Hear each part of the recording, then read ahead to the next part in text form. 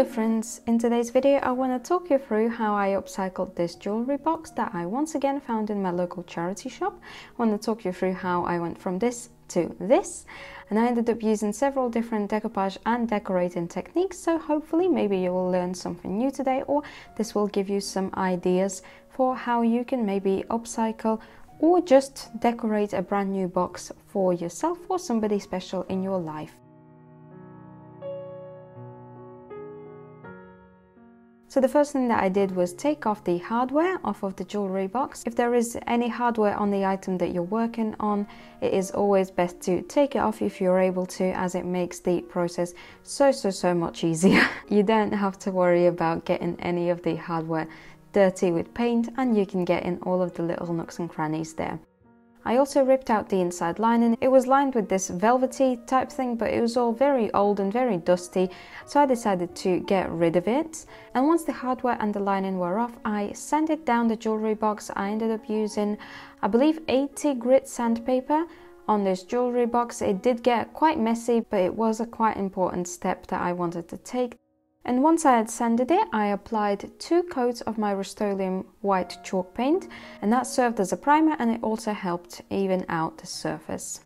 Next, I take my air drying clay. The clay that I used for this is Hobbycraft's own brand. It's not the best for using in molds, as it can be very hard. It takes a lot of work to get it nice and soft, and I rolled it out till it was about 5 millimeters thick, and I actually took my Redesign with Prima transfer tube and I cut out a circle with that, and it turned out to be the exact size that I needed it to be for my printout. Then I glued it on using my trade PVA glue, and I left it to dry for about 24 hours. Once the little circle was fully dry, I took my printout and I cut it out and I decoupaged it on top of the little clay circle. So the picture that I used for this is from Digital Collage Club. It is a website where you can find loads of amazing, beautiful images specifically designed for paper crafters.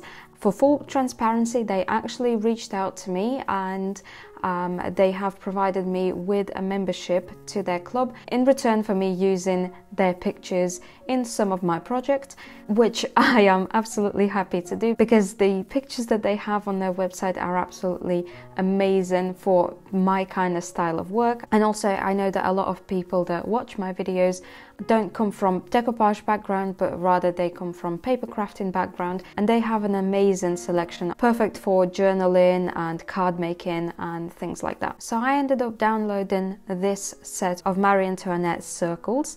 I will link the page down below for you if you would like to check it out. I printed it out on my inkjet printer, so I just have a normal Canon printer at home. I printed it out on photo paper.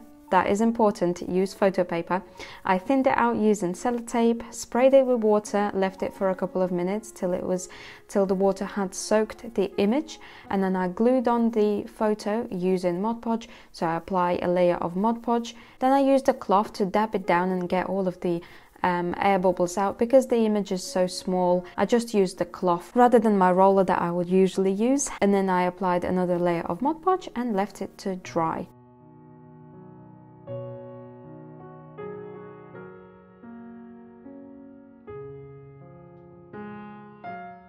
Next, I decorated the body of the jewellery box. So these little stick out bits in the middle, I ended up using papers out of a paper pad that I actually bought from the range. And so I roughly measured out how thick my paper needs to be. I bent the paper around the corner bits and then cut them to fit the shape. And that was mainly not for precision, but for me to be able to actually work on all sides rather than apply one side, wait for it to dry, sand it down, then apply the next one. So it just allows for me to work a lot faster.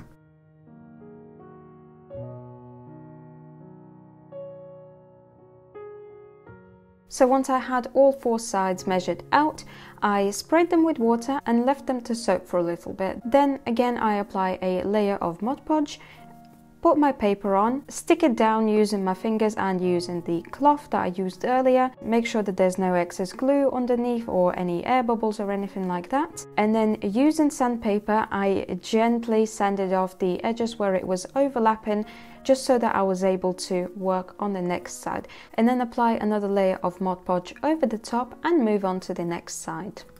By the time I was done with the body of the box, my Marie Antoinette was dry, and I took a little bit of sandpaper once again and I sanded off any paper that was overhanging over the little circle bit.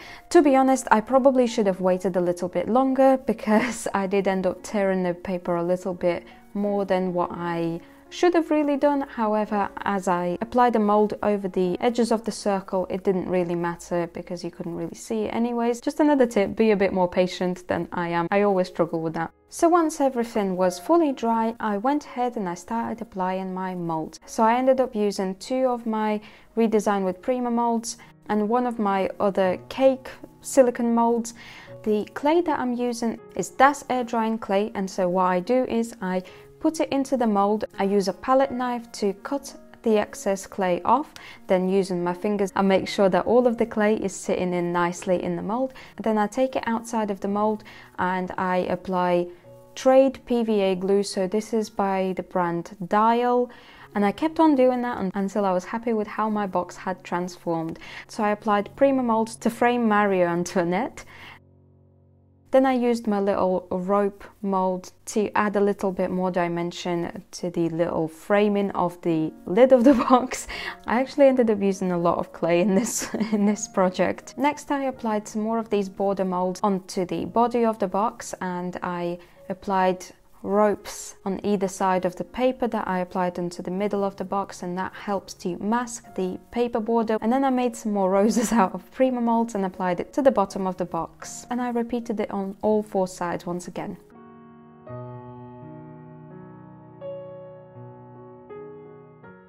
Next, I decided to decorate the inside of the lid as well. So I applied one of these keyhole elements out of a Prima mold again. And the important part in this one is to apply it the right side down. So when you open the lid, it's actually facing the right way. And then I took some more of my little ropes and I applied it on the inside edges of the lid. Once my molds were fully dry, I decided that that wasn't enough, and I also wanted to add a little bit of contour liner. So the contour liner that I'm using is by Pebeo, and I kind of made this pattern all around the border molds using the kind of dot and drag technique. And I also did the same thing on the inside and the outside of the lid, and I left it to dry.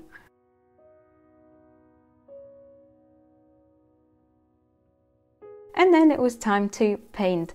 So I ended up going for this sage green pre-mixed paint that I already had from my mirror repaints, and I mixed up this burgundy paint as well. So it's difficult for me to describe how I got these colors because, well, with this sage green one I can't even remember what I mixed in there. But most of my custom mixed colors that I have are a mix of acrylics and white chalk paint for the base. So I use white chalk paint as a base, and then I add in my acrylic paints to mix up the color that I need. So as you can see, I ended up going for the split color look. So burgundy on the bottom, green in the middle, and then burgundy and green on the lid. And I applied 2 coats of each paint and then applied 1 layer of water-based gloss varnish over the whole thing. So this step is very, very important. I did not actually film it for some reason. I completely forgot about it, but it is very, very important. Before we do the next step, varnish it with water-based gloss varnish. And so here it is, 2 coats of each paint and gloss varnish over the top. Next, what we're going to do is age. This process can get really, really messy. So if you don't like getting dirty hands, this might not be the channel for you. So I made a mix of brown and black acrylic paints, watered it down a tiny little bit, and then I took a synthetic brush and went to town with just putting it everywhere over everything. So this can be a little bit scary, but don't worry, you just varnished your piece. So this is a kind of way of antiquing or glazing or whatever else you want to call it. I don't really know the right term for whatever I'm doing here.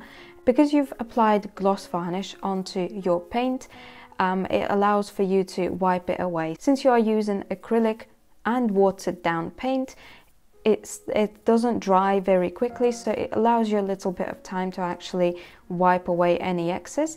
And because I had applied quite a bit of 3D elements there, so I have the molds, I have the contour liner, what happens is that when I wipe it away, any excess actually ends up staying inside of in the deep bits of my 3D elements, so it doesn't wipe away from inside there.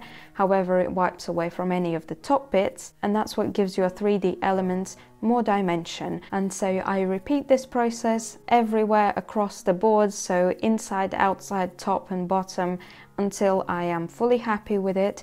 And as you can see, I'm also going over the picture itself, and that is absolutely fine. Don't be scared of doing that. As long as you've varnished your piece, you will be able to wipe it away. And even if the paint has started to dry up a little bit and there's a bit that you can't wipe away, just dip your cloth in a little bit of water and it will come off.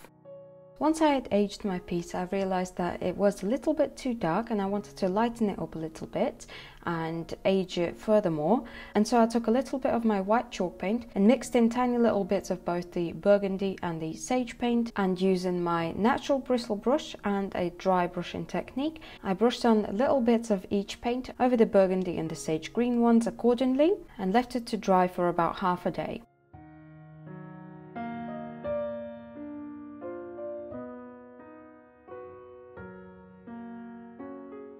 After it was fully dry, I applied my varnish. Once again, I used Polyvan Heavy Duty Wood Varnish in Dead Flat Finish.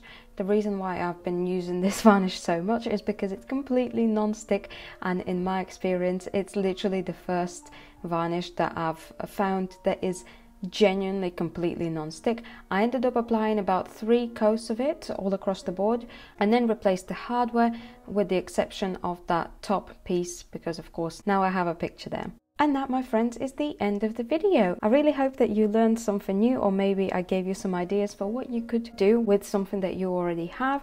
I hope that this was helpful. I have actually left links for everything used in this video down in the description below. So some of them links are affiliate links. So I'm affiliated with Amazon. So if you end up purchasing through my link, I may get a small commission from the purchase. Just want to put it out there. Of course, make sure to check out Digital Collage Club. Massive thank you to them for contacting me and wanting to work with me. It is a great honor, and honestly, I wish that I had known about them much earlier, because the pictures that they have are absolutely amazing. If you enjoyed this video, make sure to give it a thumbs up, subscribe to see more videos from me. If you have any suggestions, questions, anything like that, make sure to leave those in the comment section down below, or contact me through any of my social media. Once again, links are in the description below, and I will see you guys in the next video. Bye bye.